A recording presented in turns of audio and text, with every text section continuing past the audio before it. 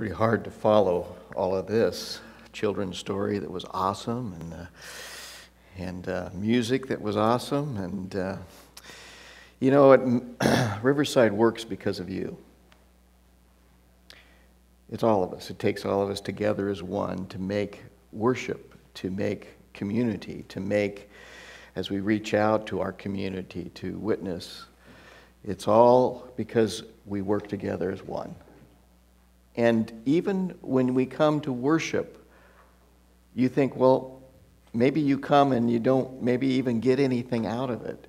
Just your presence, as Harvey said, just being here is exciting. And you know what it is? Because of Jesus. Because Jesus is crazy in love with you. He is crazy in love with you. I've been doing a series on God's crazy love, His passion for us. And I've been doing that through the last hours of Jesus' life. And if you recall, the first of the series was the Passover evening with His disciples. He says, I long to have this Passover with you. And so they gathered together to celebrate. Little did they know that He who was eating with them was the Passover lamb. He says, eat this and drink this in remembrance of me. And then, of course, in the garden, that Garden of Gethsemane, where your destiny and my destiny laid in the balance. We don't really take note of that some 2,000 years ago, but it was in a little garden in the quietness of the night that Jesus made the decision to go to Calvary for you. The God-forsaken God.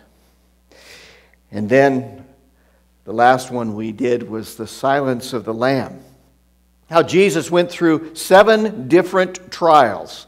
7 different trials so they could come up with some kind of a offense or law breaking that He did so that they could accuse Him and be justified.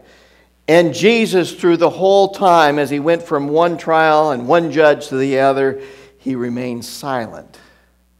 Whereas at any time, He could have called 10,000 angels and He could have gone and washed His hand of this earth and say, listen, hey, it's not worth it, I'm out of here, and escaped. But He remained silent for you. Today, we're going to talk about the next few hours of Jesus' last hours. And He said, and the title of it is, I'm innocent. Let's pray, shall we? Father, we thank You again for the opportunity we have to gather here as Your people and to worship You. It's all about You, Lord. And this community exists because of Jesus, Lord. And I pray that as we gather together, that we will not only learn more about You and fall in love with You, but that we will learn more about each other and fall in love with each other as well. Continue to make community among us. And use this instrument and put words in its mouth so that we all may hear Your Spirit speaking to each of us. In Jesus' name, amen. This is the time of year that we have in remembering the last hours of Jesus' life and also, the resurrection. And He lives, right? He is risen indeed. I said that the other morning. Last Easter, I went to my neighbor and he called out, he said, I was headed off to church and he was greeting me from his bedroom window. And he said, I said to him, he said, well, how are things going? And I said, good, He is risen. And my neighbor said, He is risen indeed. We have a good relationship together. So I remember when I was young that I would now you're going to think bad about your pastor, and that's okay because I haven't always been this good.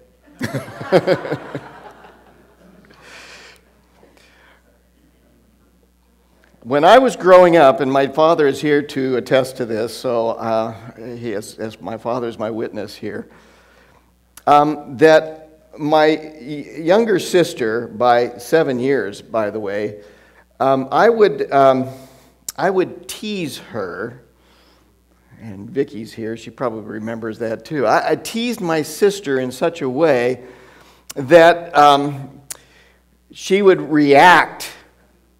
Now, don't go telling me that some of you guys haven't done that too.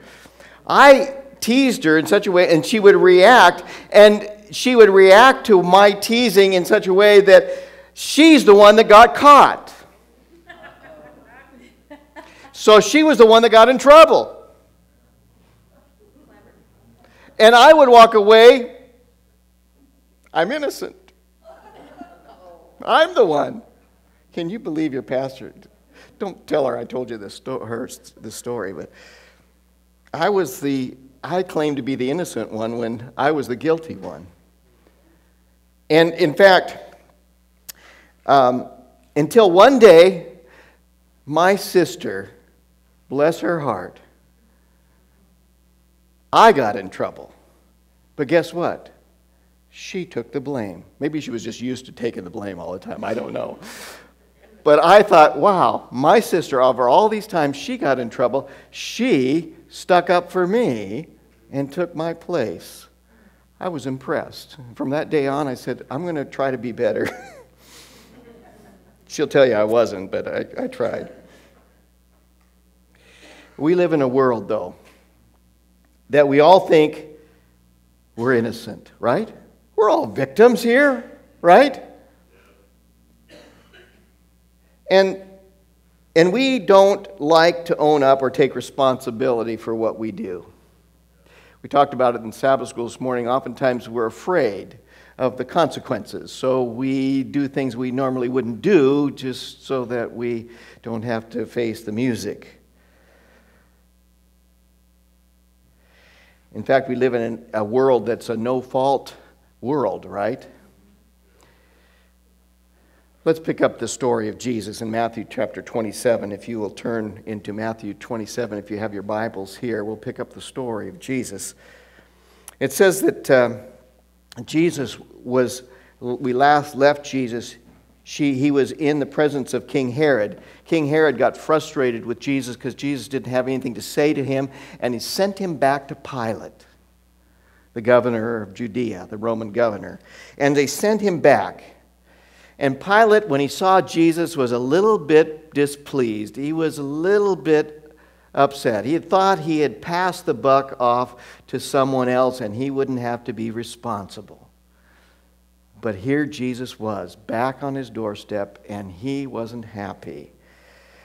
He told the priest that neither he nor Herod had found anything wrong with Jesus. He was not guilty of anything worthy of death. And in Luke chapter 23, verse 16, after examining this man, I find no fault in him. No fault. And then he said this in Luke chapter 23, verse 16, I will punish him and then I will release him. Well, if he had found no fault in him, why in the world is he punishing him? If he found that he was innocent, why is he punishing him? This showed to the priests that Pilate was breaking, and if they kept pushing him, he would break.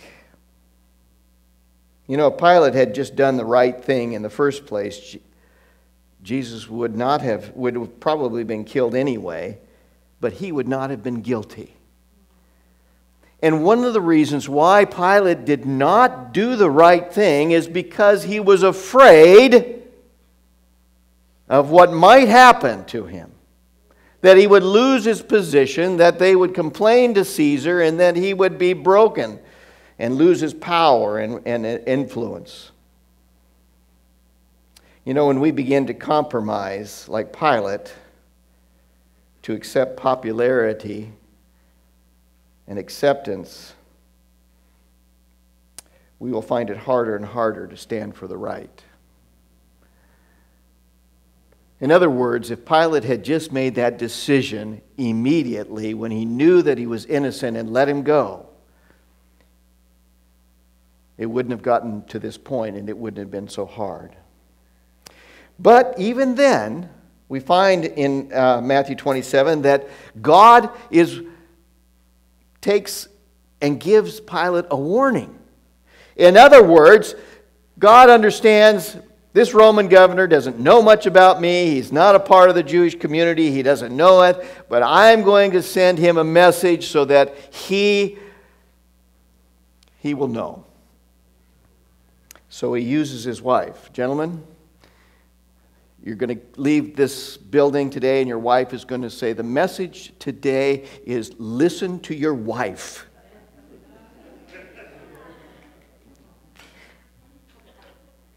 And maybe that's the message you need. I don't know. I won't go there. But he sends the message. God is trying to help Pilate by warning him. She had a dream. She dreamed in this dream. She had known something about Jesus. She had heard the rumors about Jesus. She had heard about the miracles. She heard about his teaching. It had come to her attention.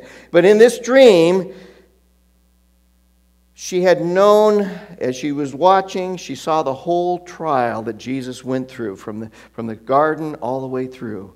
She had, in the dream, she saw the soldiers do their work.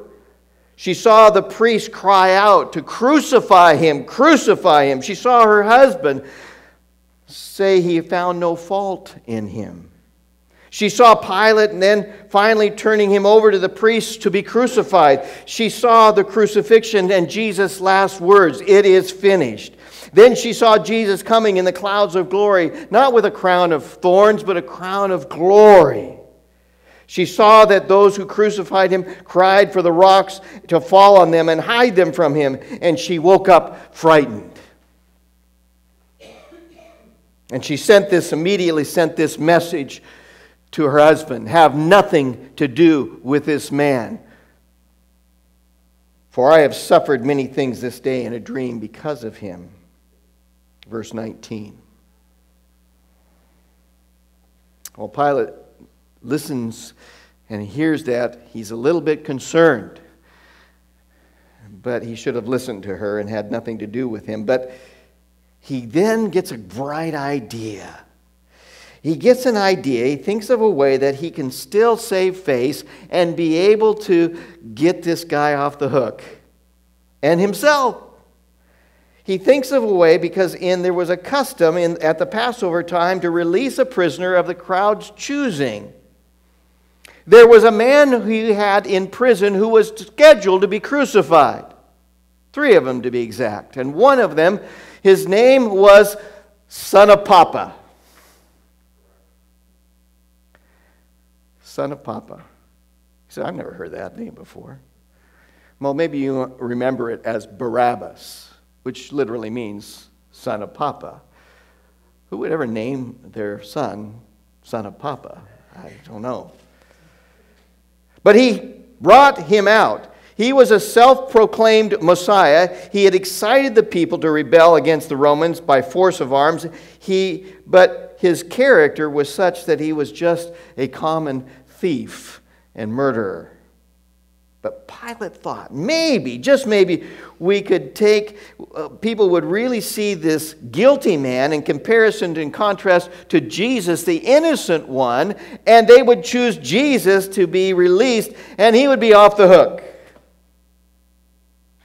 He hoped to appeal to their sense of justice. So he asked, who will you choose? Barabbas? And by the way, Barabbas' first name was Jesus as well. Did you know that? Jesus Barabbas. Will you choose Jesus Barabbas or Jesus the Christ, the Messiah? That's what he asked. Verse 20 and 21, the mob cried out with urging of the priest, release to us Barabbas! Follow along as I read 22 and 23 verses. It says that Pilate said to them, "Then what shall I do with Jesus, who is called Christ?" And they all said, "Let him be crucified." And he said, "Why? What evil has he done?" But they shouted all the more. They knew that Pilate was breaking, "Let him be crucified. Let him be crucified." Well, Pilate, now thinking that he was going to get out of this, now was in deeper trouble than he had anticipated. Not only was he in danger of convicting an innocent man, but he was condemning him to the most cruel torture there was in the Roman Empire, crucifixion. Pilate continued to insist his innocence, only to be answered by the crowd louder and louder, "Crucify him! Crucify him!" Turn with me to the book of John. We'll continue the story in John's perspective. In John chapter 19, Pilate then took Jesus and flogged him. And the soldiers twisted a crown of thorns, and put it on his head, and arrayed him in purple robe. And they came up to him, saying, "Hail, King of the Jews!" and struck him with their hands. Romans had perfected this torture by being able to bring a man as close to death as they could. 40 lashes less the one. Where the 40th would kill the man, they came up to that point and stopped. The lash that they used were a collection of several leather strips, which like octopus arms, and then they would tie pieces of bone and pieces of metal in that, and that's what they would use. It was called the cat tails, or cat 10 tails, yes. And that would come, and when they would rake across your back, it would take chunks of flesh with it. Each leather strip would rip across a person's flesh. By doing this, Pilate thought that he would bring out the sympathy of the crowd by seeing what a Roman lash could do to a man. In Desire of Ages, we read this: "Wonder, O heavens, and be astonished, O earth. Behold the oppressor and the oppressed. A maddened throng enclosed the Savior of the world. Mocking and jeering are mingled with coarse oaths of blasphemy. His lowly birth and humble life are commented upon by the unfeeling mob. His claim to be the Son of God is ridiculed, and the vulgar jests and insulting sneers are passed from lip to lip." Listen to this. Satan led the cruel mob in its abuse of the Savior. It was his purpose to provoke him to retaliation if possible, or to drive him to perform a miracle to release himself, thus break up the plan of salvation. One stain upon his human life, one failure of his humanity to endure this terrible test, and the Lamb of God would have been imperfect offering, and the redemption of man a failure. But he who by a command, listen to this, but he by a command could bring the heavenly host to his aid, he who could have driven that mob in terror from his sight by the flashing forth of his divine majesty, submitted with perfect calmness to the coarsest insult and outrage. Thank you, Jesus. At any time as he was drinking the cup, as he was going through that suffering, at any time he could have said, "I'm done," and left. Verses 4 and 5 of chapter 9 of John, it says, "Pilate went out again and said to them, 'See, I am bringing him out to you, that you may know that I find no guilt in him.' So Jesus came out wearing the crown of thorns and the purple robe, and Pilate said to them, 'Behold the man.'" What a contrast. There stood the Son of God, wearing the robe of mockery and the crown of thorns. Desire of Ages says, stripped to the waist, his back showed the wrong, cruel stripes from which the blood flowed freely. His face was stained with blood and bore the marks of exhaustion and pain, but never had it appeared more beautiful than now. The Savior's visage was so marred before his enemies. Every feature expressed gentleness and resignation and the tenderest pity for his cruel foes. In his manner there was no cowardly weakness, but the strength and dignity of long-suffering. In striking contrast was the prisoner at his side. Every line of the countenance of Barabbas proclaimed him to be the hardened criminal that he was.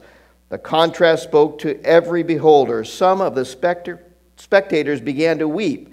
As they looked upon Jesus, their hearts were full of sympathy. Even the priests and rulers were convicted that he was all that he claimed to be. Even the hardened Roman soldiers were convicted by the scene, comparing the bearing of Jesus with the hardened, desperate criminal Barabbas. My friends, today the choice goes out. Whom will you choose? Jesus, called the Christ, or Jesus, Barabbas? Jesus or the world and all it offers, or Jesus or Satan? Every day we must make that decision whom we will choose. Every day. Who will we choose?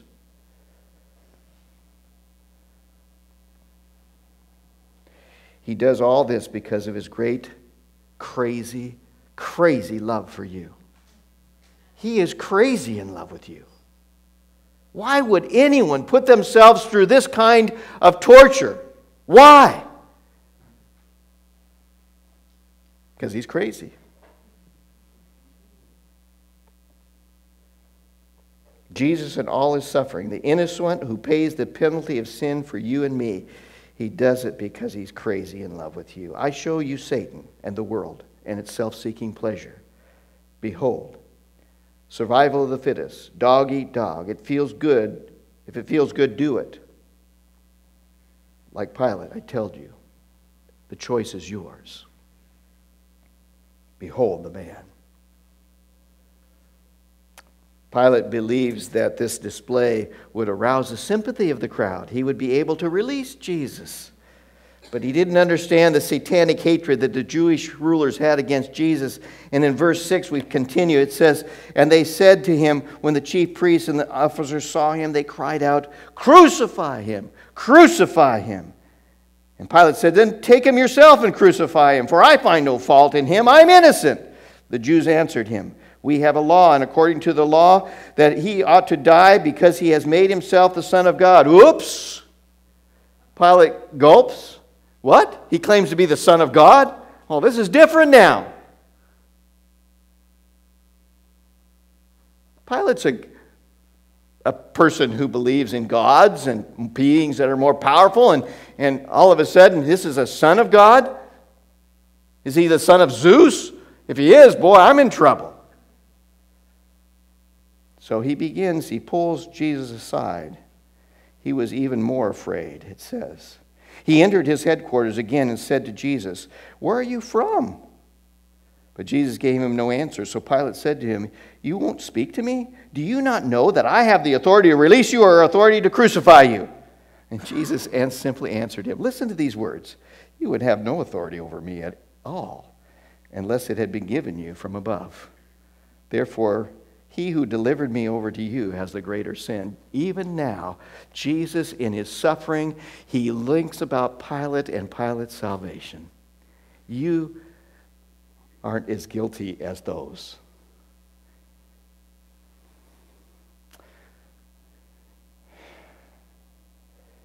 He didn't understand. And Jesus was trying to excuse Pilate. Again, Pilate tries to release Jesus. Verse 12, it says, from then on that Pilate sought to release him. But the Jews cried out, if you release this man, you are no friend of Caesar's. Oops, that's a low blow, isn't it? Appealing to his pride, appealing to his security. As long as he was in with Caesar, he would be okay. They said to him, everyone who makes himself a king opposes Caesar. So when Pilate heard these words, he brought Jesus out and sat him on the judgment seat at a place called the Stone Pavement, in Aramaic, Gabbatha. Now it was in the day of preparation of the Passover. It was about the 6th hour. And he said to the Jews, "Behold, your king." They cried out. They make their choice. Away with him. Crucify him. "Shall I crucify your king?" Pilate says. "We have no king but Caesar." It's amazing. Just a few weeks before, Caiaphas was speaking to the Sanhedrin, and he said these words, "Now consider this, that it is expedient for us that one man should die for the people, that the whole nation perish not, even if they are innocent. To save our nation, we need him to die." And yet, in his very words in the crowd, "We have no king but Caesar." They made their choice. My friends, these same priests were ready to sacrifice their national allegiance to gratify their murderous plottings, and they were being led by a power that they did not know. Pilate bent to the pressure, for fearing to losing his status as governor. Rather than lose his worldly power, he sacrificed an innocent man. Pilate really believed and longed to deliver Jesus, but he saw that he could not do this and yet retain his own position and honor. Rather than lose his worldly power, it says in Desire of Ages, he chose to sacrifice an innocent life. How many to escape loss and suffering in like manner sacrifice principle? Conscience and duty point one way, and self-interest points another. The current sets strongly in the wrong direction, and he who compromises with evil is swept away in the thick darkness of guilt. Shortly after the crucifixion, Pilate lost his position anyway. Did you know that? History tells us that Pilate lost his position as governor of Judea. In fact, he lost everything and eventually took his own life. There's a way that seems right unto a man, but the end there is eternal death. We think of compromising what is right just to save ourselves. We avoid the suffering and pain in life, gaining what we desire. We end up getting more suffering, and eventually we lose out altogether.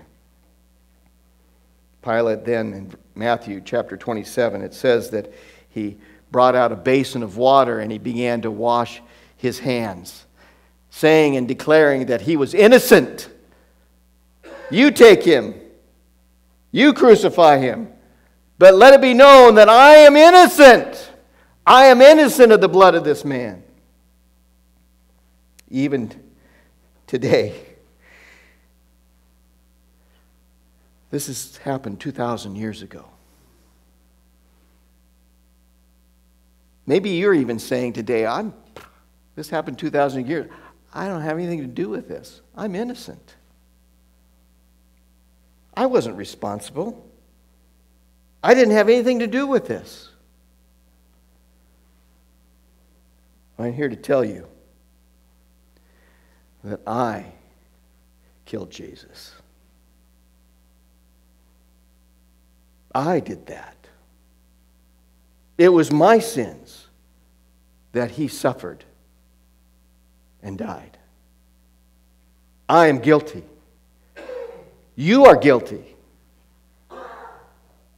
Even though we weren't there, he took my place, the innocent for the guilty. Remember, the wages of sin is death.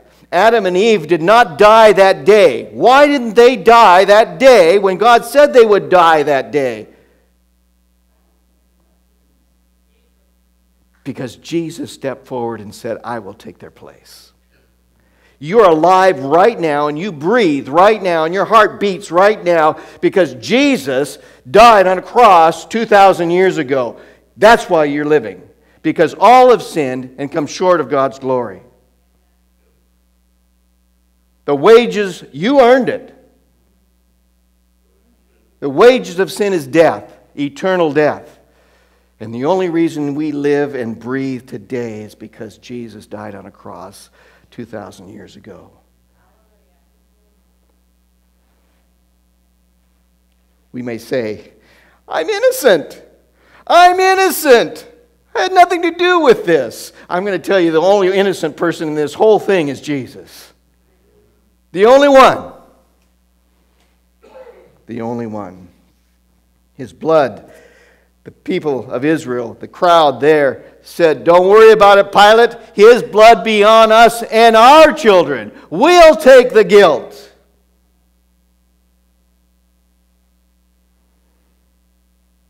Who's responsible for this mockery of justice? Is it the Jewish people? Is it the Romans? Yes, and many more. Because it was the sins of the whole world that Jesus died for. We are all guilty of his blood. But it's that blood that makes you and I innocent in the eyes of God, because Jesus became the guilty so that we may say, I'm innocent. This is how crazy, crazy in love Jesus is with you. God, the love of God, who became guilty for me. There's no middle ground. Pilate tried to wiggle around and make it good both ways, to accept the world and to accept Jesus. But the Bible says, behold, the man, behold, who took your guilt so you could be innocent. Who will you choose? Who will you choose? Take responsibility and choose Jesus. Let's pray. Father, we thank you again for what Jesus has done. And I pray that each one of us here today, what the Holy Spirit will speak to right now, that as he's speaking quietly to each of our hearts, that we will take responsibility for our guilt and know that we need a Savior. And that Jesus paid the price for us. And Lord, realize how crazy in love you are with us. And may that awaken a love within us that will draw us closer to Jesus. Thank you, Jesus, for doing this for us. You are the only innocent one here, but you became guilty for us. I pray as the Holy Spirit is speaking to each of our hearts that we will make that choice.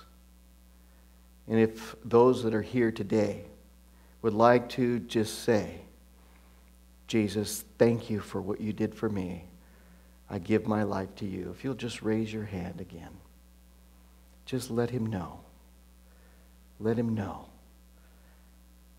Maybe there's some here who for the first time have never given their heart to Jesus, but they heard the message.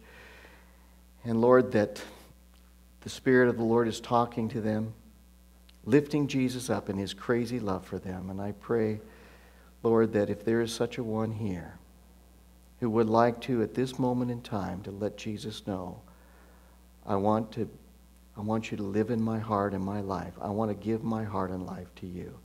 Is there such a one? Just raise your hand. God bless. Lord, I thank you that your Spirit is here to talk to us. And Jesus one day will come and we'll spend eternity with you because of what Jesus did 2,000 years ago. The wages of sin is death, but the gift of God is eternal life in Christ Jesus our Lord. We pray it all in his name, in his glory. Amen.